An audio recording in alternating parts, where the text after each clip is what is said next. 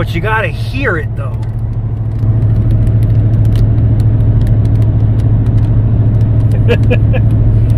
All of these bugs hitting the window, it's almost like raindrops, or right before like a hard rain, but it's not rain, it's literally bugs, and they're just out crushing the window. Like,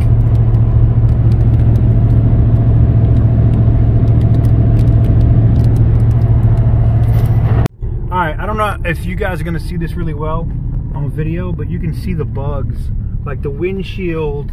We can still see out it, but it's pretty rough, man. So right around dusk, you definitely don't want to be driving a damn car out here. Look at this. All that stuff you were hearing last night on the window, that's this right here. Like, the window is covered in pollen right now.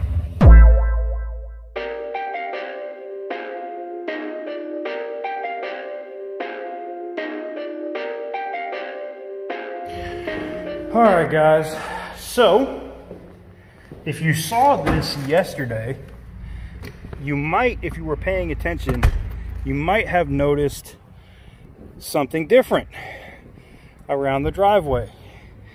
Now, this is being taken care of from here, tightened up by a good family friend, but this, ladies and gentlemen, is a very old school Nissan pickup truck. Now, does anybody want to guess? Because you guys know when I do my videos, if you guys are watching on the replay crew, major shout out to y'all. Hashtag replay crew in the comment section.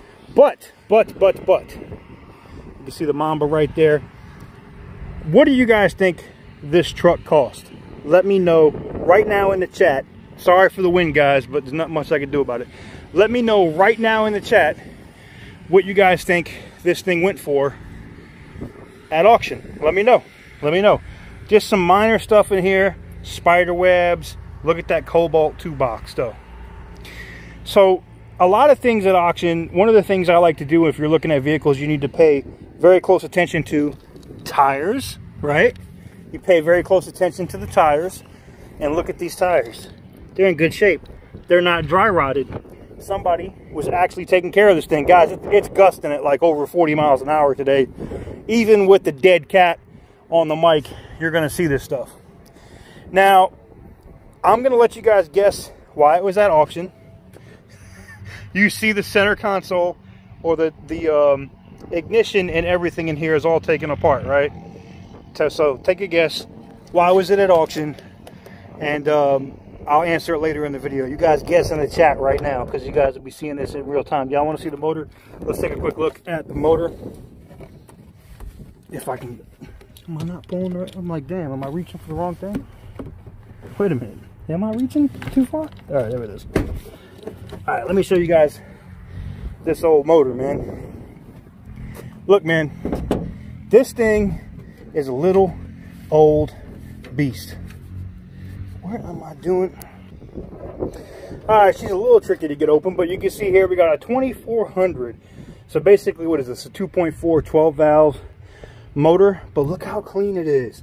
Like, look, even the wire, even look at the cable and stuff that's coming in here. Let's get it shaded so you get a better look. Look at the cable and stuff, how the ground is coming in. Old school cap, right? Look at the exhaust. Like, this thing is in impeccable shape. Impeccable shape. Battery terminals, look, somebody cared. They're not all messed up, right? Now, this is what, your overflow box, and it is missing a cap. So some of y'all might think, oh, it's got to have coolant issues. Nope. Runs like a champ. No issues at all. Again, diesel Nissan trucks were absolute finds back in the day, and this one is no exception. In fact, let me give y'all a quick look. A little bit of a little fan rattle in the front at first start. No smoke. Runs good. No issues. Like I said, it's a great truck for the money. Now the speedometer is busted. All right, so you can't really see how fast you're going. Just a couple of little minor things, you know, and, you know, theft recovery. But, you know, the ignition with about 30 minutes of work. Was easy to get done. You guys will probably see that in an upcoming video. But I just wanted to show you guys that there are some things that you guys will get to see here on the channel, rebuild-wise. And this is one of those things. One of the other ones are, I'm going to get into a couple of different bikes. We have the KZ550, which you guys saw on the story. And we got this Honda Goldwing, which I'm not going to go through all of this stuff right now to get to. But we have this Honda Goldwing and the necessary coolant parts and stuff for it there. It needs a timing belt. I've never done one. I heard they're a pain in the ass. We'll have to see. But anywho's, I wanted to show you that. Look, they're tilling out there now. You see them out there tilling. They're out there getting the grounds. They're out there on their international harvester. They're out there getting the grounds ready, getting everything set up. But before I got into a bunch of different stuff, I know we might do different things on today's video, talking about finances and other stuff. I wanted to show you guys this because it was one of those finds. You know, we saw one, I think it was in Isuzu. I was out in Oklahoma City, and I was like, you know what? It would be cool to pick up one of these old pickup trucks again and just, you know, because they run forever, man. They just run forever. Now, the other thing is the odometer is broken on this, and it broke at, you can see it says basically 999, whatever it is, all the way across, and a 1, right? So I don't know what the mileage is on it. No way to tell that, but it is what it is. It runs and drives. It's just a little beater truck, man. But, and no, I'm not going to make this a low rider. No, I'm not cutting it. No, I'm not bagging it. No, I'm not doing any of that. It's just going to be a little old work truck. Maybe something you guys will get to see rolling the Copart. I'm not going to tow anything with it, obviously, but it's just a little old work truck, man. So, oh, and yeah, I haven't given you guys a formal introduction to the new property out here, but we will get into that as well. Anyways, as far as the Mamba goes, she just got a bath today, and look at the damn bugs all over the place already. A couple different things are happening. I got a video coming this week. We're taking the grill and everything out, and I'm going to spray this in real time. We're going to do a how to black out your Tahoe. I got to tape all this off, and then I'm going to be painting this, so you guys will get to see that in a very soon upcoming video. Cold air intake, and I got new tabs for this. Now, someone said it's under warranty. Why don't you take it to Chevy? Look, man, after seeing how much crap other friends and family I have gone through at Chevy dealerships, I don't think I'm interested, man. I don't know, maybe somebody will reach out to me from a Chevy dealership and say, no, bring your truck in, we'll really take care of it. Outside of that, I'm just going to fix it my damn self. You know, it's not like it's that difficult. We do need to do another oil change on this, so royal purple and stuff coming soon. You guys asked, I don't know why you guys want to see an oil change, but okay, I'll knock one out for you if you guys really want to see it. Cold air intake coming on this really soon. And you guys have been saying I should supercharge it. In order for me to do that, I got to do a upper end or a top end rebuild on this first, meaning I got to delete the active fuel management. Somebody said with, oh crap. Somebody said with this motor, I didn't have to do that, but I just don't see how that the cam in this motor is going to take that much power. So we'll have to see if that's going to be something that's feasible.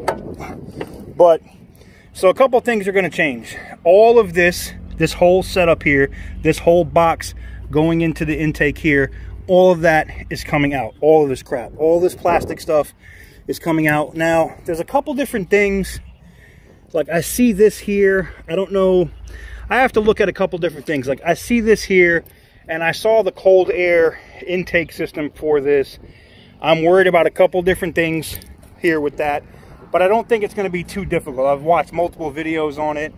I'm just going to go ahead and plow ahead and do it and see what we get as far as performance enhancements. And then after the cold air intake, like I said, the supercharger for this is literally bolt on. Like, it literally comes right over here, comes right on top and bolts on. You know, extended belt, all that good stuff. I'm looking at it. It's going to be like 4,000 bucks. If you think that's something you'd like to see me do here on the channel, let me know in the comment section down below. the belts, you know, this truck doesn't have but 21,000 miles on it. People are like, are you constantly checking your belts? Come on, man, it's got 21,000 miles. Of course I check my belts. I check everything. This is not a very difficult truck to work on. Everybody tries to make it out like these things are super hard to work on. Yes, I understand with the emissions crap and all the extra stuff on it that they could be a pain, but it's still a Tahoe, man. It's still a 5.3. I don't care if it's a LT and not an LS. It's still a 5.3. It's a 5.3 liter V8. It's not a difficult thing to work on. Coils and stuff are up top. They're really easy to do. Plugs are easy to do. I'm gonna do all my own work on my own vehicles, like I've done. If you've been following me for a while, then you know that's what I do, you know. But anyways, couple of things coming for you guys. New headlights. I'm actually getting rid of these. These are coming out, and these are basically brand new. I'm going to clean them up, so I'm actually going to be selling these. They'll be gone. I'm putting new headlights in, and no, they're not cheap aftermarket crap. They're very nice LED swapped headlights, so they're going to look really nice. These tires and rims, as much as I like them, some people thought I should just put bigger tires and keep the stock rims. I wanted to do that. Fuel has been having issues. If you didn't know, fuel tires or fuel rims got bought out. They're not their own company anymore, so they've been having their own problems, their own set of issues. So we will be swapping out these tires and rims. These tires, I think they have 20,000 miles on them, 21,000 miles on them. So if anybody is interested in the tires and rims on this, I will be cleaning these up and selling these as well when I put the new 20-inch rims and bigger tires on this truck. What else? Oh, the grill. We talked about that. This is getting all blacked out.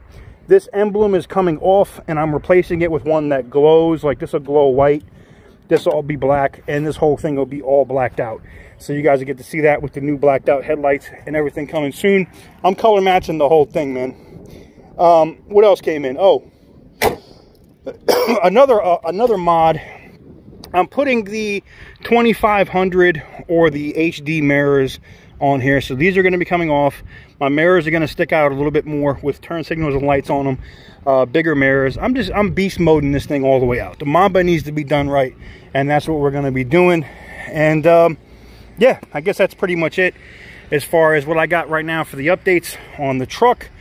Let me know what you guys think in the comment section down below. We're going to go ahead and continue on with the video. Probably some nice little time-lapse footage and all that. And then we're going to get into some money stuff, because I think you guys asked about that in this video. I'll probably add it into this video. If not, it'll be the next video. You know what? I think we're going to do it in this video. And we'll talk about some other stuff. Anyways, I'll catch you guys here in a few minutes.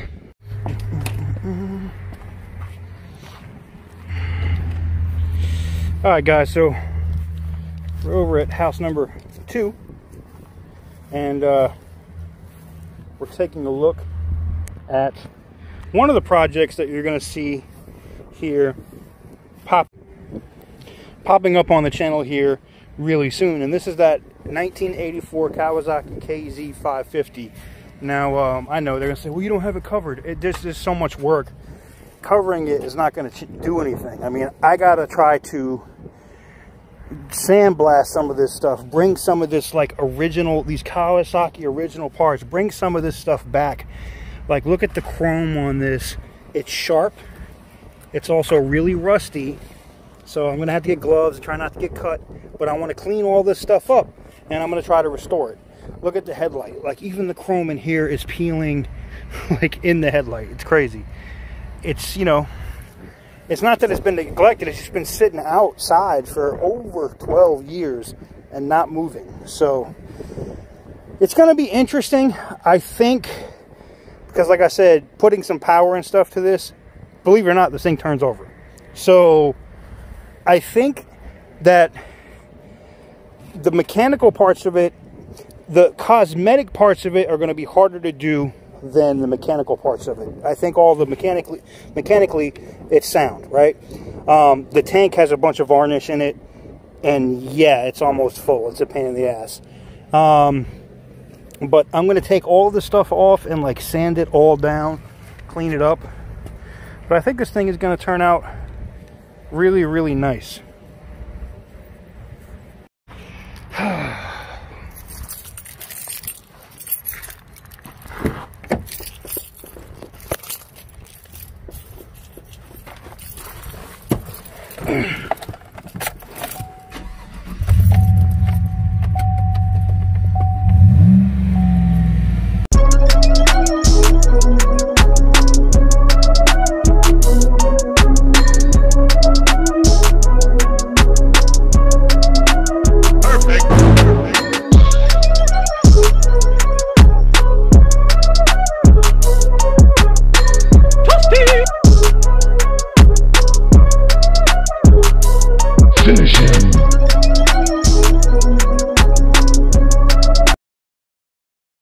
few moments later. All right, guys, so evidently it's another day, right? We got through yesterday, you know, did all of our stuff, looked at a couple different vehicles. You can see some of the projects that are going to be coming up here on the channel. Now I'm going to get into a couple different things. I'm also going to link you back. I'm going to put a link in the description to my other channel, which for the most part used to be just all technology. I used to just review cell phones all the time. And, you know, things progress, things change on YouTube. Similar to how, you know, you guys see my dude Randy was doing the Uber stuff and now does auction stuff. The same thing. Like, this channel at one point was an investment channel for people that did rideshare and stuff of that nature. And things progress, things change. And so basically I've converted my tech channel into, I may still do videos here or there about whatever cell phone it is that I'm using, but for the most part, most of the stuff I'm going to be posting over there is going to be, you know, what I'm investing in. Now, for full disclosure, it took me a while to get this done because I wanted to go through, and I did have a separate financial channel which has, like, I don't know, 1,700 subs or something, and I just decided, let me use the biggest megaphone I have so I can make the biggest impact for the most people. So that's why we're going with I'm basically converting my tech channel to, like, finance and tech, basically, mostly finance. But I had to go through some different things with 2 different attorneys to make sure that when I recommend things or I say what I'm investing in, I had to get, like, specific disclosures that I can now drop into my description, so that if someone says, well, you know, TK, I watched you invest in Tesla and I saw you get an 18% gain in one day, and I did it and I lost money, and now I'm going to sue you because I lost money. So I basically had to just, you know, quote unquote cover my ass legally to make sure that someone isn't able to come get into my pockets if they're trying to, you know, just copy me, you know, or do something after the fact, so to speak, I guess is the best way to put it. So, for example, if I know Bitcoin, if I'm watching the charts and I think Bitcoin's going to make a big jump in the next 24 hours, and I think I have an opportunity at you know, a 10 or a 15% gain, I'm going to go ahead and drop money and buy an entire Bitcoin. And then I'm going to sell it the next day. Well, if you see my video 3 days later, and I've already made that 10% or 12%, and you jump in and it goes down, you lose money. You see what I'm saying? I want to just make sure I be very descriptive so someone's like, oh. So, but that's so sad. I don't even want to put that poor dude on blast for what he's rolling. Anyways, so what I want to get into specifically is stocks. Okay, so the big thing is, so what do I do for a living? How do I have, you know, these different homes? How do I have these cars? How do I do all this and I don't work a job? Look, I'm not selling you a pipe dream. I'm not going to tell you that you're going to take your $15 or $5 or 10 cents or whatever it is that you decide that you're going to throw into an investment account, and in 30 days, you're going to be like me, or you're going to be at a point where you're not having to worry about paying your bills. I'm not saying that at all. So if that's what you're looking for, I'm not the person, I'm not the get rich quick guy that you want to go holler at, because there's no such realistic thing. Now, that said, Bitcoin was probably kind of close to that a couple years ago, and I made a ton of money on Bitcoin back then. And I made good money on Bitcoin this year. So, not to say that crypto is going to be the only thing I talk to you guys about, but I'm going to start with stocks, and then basic stuff with stocks. How to make monthly, like, I'm going to have, like, I guess I'm going to have to do conservative videos, like conservative investing, and those that are willing to take the risk and go in to hammer that, you know, 8 to 12% every month gain. You know what I'm saying? Let me give you a prime example. Let's say you made $1,000 a month, right? But you were able to make, and you put all that money you made in an investment account every month, but you were able to make 10% on that investment every month. That's an extra $100 or $1,200 a year. Okay, an extra $1,200 a year. Now, some people would say, "Oh, that's not a lot of money. tell that to the person that doesn't have anything right now, or we're about to hit probably 20% or higher unemployment because of all of the crazy stuff going on right now with the virus. So it does make a big difference. It's huge, okay? So an extra $1,200 is huge, you know? So I'm giving you an example, starting with something saying like, you made $10,000 a year. Most people make more than 10 grand a year, right? I'm just giving you a numbers example. So what I'm going to do is I'm going to set up a conservative base where I'm like, here's how you can make, say, 8 to 10 or 8 to 12% a month conservatively, buying stocks in the morning, you know, looking at different things, trading. Are you going to win every single day? I don't win every single day. But overall, over the end of the month, I win. Even, and here's the thing. You're like, well, how can you be making more money now and the stock market is crashing? Look, I got in about halfway on the first day where everything was going down, and I started seeing the reports and the news, and that they hadn't really been pushing testing out in other states yet, and I shorted everything. I got every short position, every put I could get in, I got in. Look, the Robinhood platform crashed because, you know, the banks are about money, right? They don't want everybody to be making a run. It's kind of like if you know the Super Bowl's happening and your two favorite teams are in the Super Bowl, and the day before the Super Bowl, the starting quarterback for your favorite team breaks his leg, everybody's going to be making a run on that line to bet on the other team, right?